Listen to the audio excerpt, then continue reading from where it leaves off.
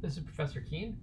In my last lecture, I talked about how Archimedes' principle, the fact that a submerged body has a buoyant force acting on it that is equal to the weight of the fluid that it displaces. I talked about how Archimedes' principle can be derived from the concept of hydrostatic pressure. That was one of Pascal's great insights, is that when you have a fluid, the pressure varies with depth, and the fact that the pressure on the top of a submerged body causes a downward force, the pressure on the bottom of a submerged body causes an upward force, and that this upward force exceeds the downward force, so that excess upward force is what we call buoyancy, and we showed that the buoyant force is equal to the weight of the displaced fluid. That's what we did in our last lecture. So we're talking about chapter 15 in A Student's Guide to the Great Physics Texts.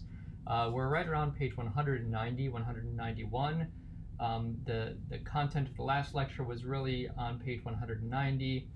What I want to do now is focus on page 191, where Pascal explains why it is then that some bodies sink and other bodies float. So the question that we're asking is, whoops, let me go back for a moment. Question is, why do some bodies sink while others float? That's the basic question that's being asked. And I'll tell you what the answer is. What Pascal mentions is that if the weight, and I'll explain how we arrive at this in a moment, but I'll just state what the answer is. If the weight of the body exceeds the buoyant force, then the body sinks. While if the weight, again, of the body is less than the buoyant force, then the body floats or ascends through the fluid.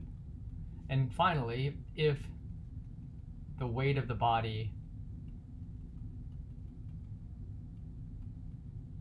equals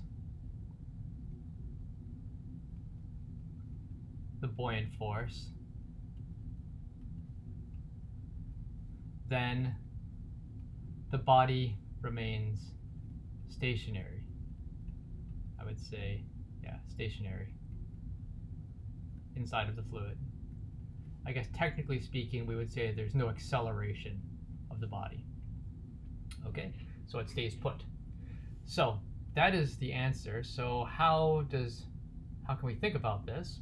So let me do this by way of a few examples. So example 1. So let's imagine that we have a copper block. A copper block that is submerged. Oops. A copper block that is submerged. So let me draw some water here. And again, this could be any kind of fluid that you wish. We have this copper object that is submerged. And this copper object feels forces acting on it. One that we've been talking about is this buoyant force. The buoyant force acts upward. Again, this is because there's an unbalance in the force that the pressure exerts on the bottom and on the top. And then also, because this copper block has weight, there is a force of gravity pulling on it, or its weight. Okay, so what is the buoyant force? So I've drawn this in a suggestive way that the weight exceeds the buoyant force, and that's why this object shrinks. So let me explain why this is. So remember the formula for the buoyant force, it's equal to the weight of the displaced water, the weight of the displaced fluid. That is Archimedes' principle. So what is the weight of the displaced fluid? Well, it's just the mass of the fluid that would occupy this space times g. So the mass of the fluid times g. And what is the mass of the fluid? Well, it's the density of the fluid times the volume of this copper block times g. All right, so this right here would be the mass of the displaced fluid. Okay?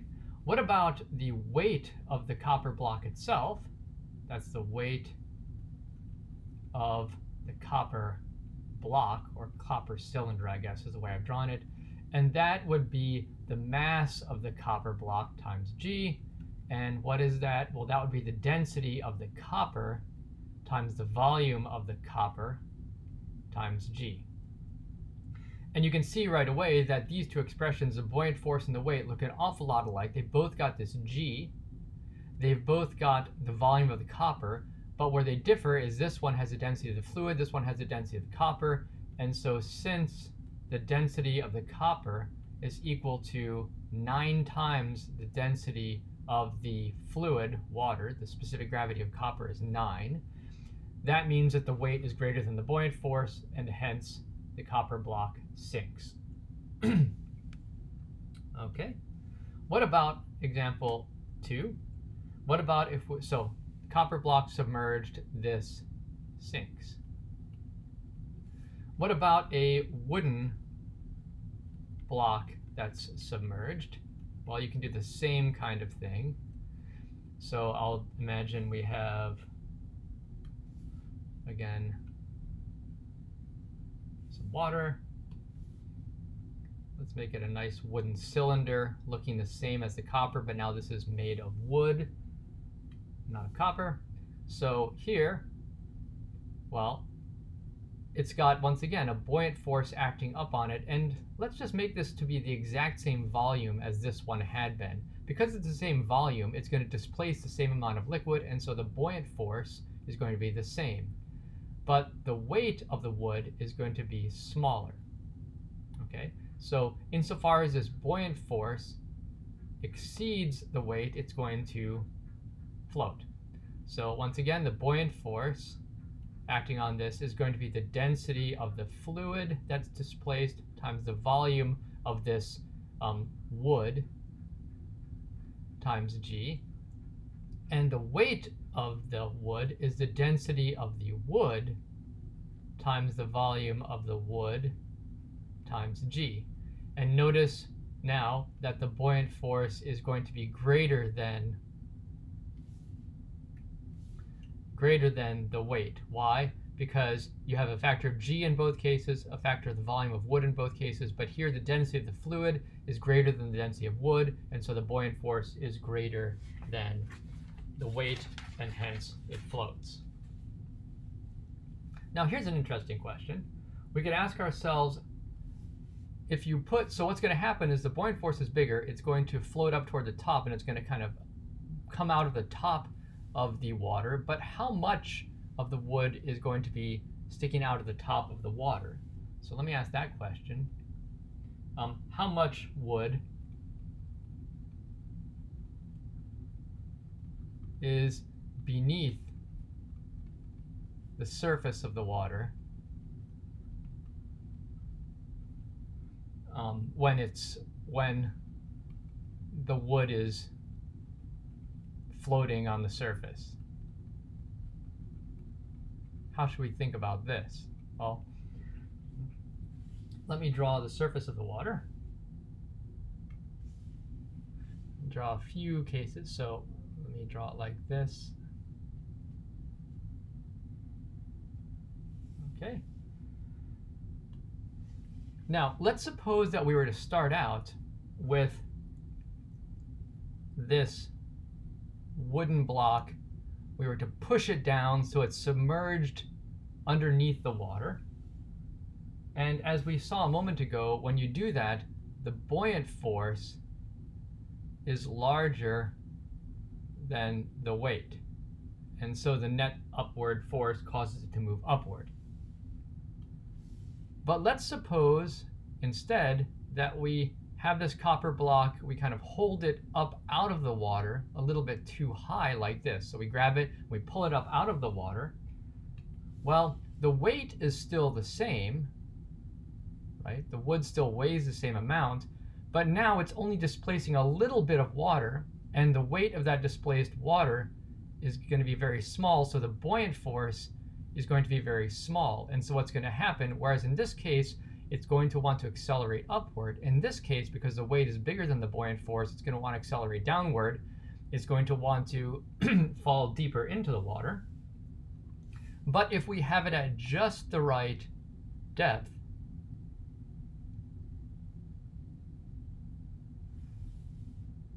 it's going to settle to just the right depth so that the weight is exactly canceled by the buoyant force. In other words, it's going to settle to a depth where the amount of water displaced is such that the weight of that displaced water causes a buoyant force which is exactly equal to the weight of the object itself. So in this case, the buoyant force is greater than the weight. That means it's too low, too much submerged, and it's going to pop upward. In this case, the buoyant force is less than the weight, and so it's too little submerged, and so it falls downward. And in this case, the buoyant force is exactly equal to the weight, and that means that it's going to sit at rest. And this condition that the buoyant force equals the weight is going to provide us with a way of figuring out exactly what fraction of this is submerged. And you might remember in a homework problem we did at the beginning of the semester, we found that the fraction of this that is submerged is going to be, excuse me, it's going to be equal to the ratio of the density of the wood to the density of the water. So you might want to look back at that problem that we did earlier in the semester using Archimedes' principle. Before I finish, let me say one other thing. If we were to push this down too deep and then release it, I said it's going to pop upward, but what's typically going to happen is it's going to overshoot a little bit, go too high, then back too low, too high, too low, and eventually settle to the correct height. So if we were to plot the position of this wooden block as a function of time, so this one might call the y position, or the height. This is the position above or below its equilibrium position. And by equilibrium position, I mean the position such that the buoyant force equals the weight. And this might be time. If we started out too low, it's going to pop upward, but then it's going to overshoot and come back down and go like this and kind of oscillate, and then eventually arrive at its equilibrium position. So it's sort of the amplitude of this oscillation is going to decrease over time until it settles at its equilibrium position. And the number of times it bobs up and down is going to depend on the viscosity of the fluid. So the time to settle is dictated by the fluid viscosity. The more viscous the fluid is, the more rapidly it is going to settle down to its equilibrium position. And I think with that, I will end this lecture.